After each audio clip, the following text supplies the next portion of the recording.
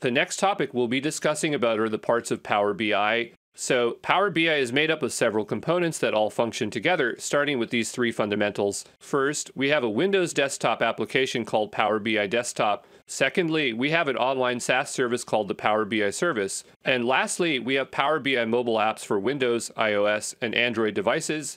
Power BI Desktop, Power BI Service, and Power BI mobile apps are designed to let you create, share, and consume business insights in the way that serves you and your role most effectively.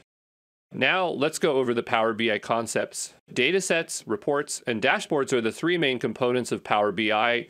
They are all organized into workspaces, and they are created on capacities. So, what are capacities?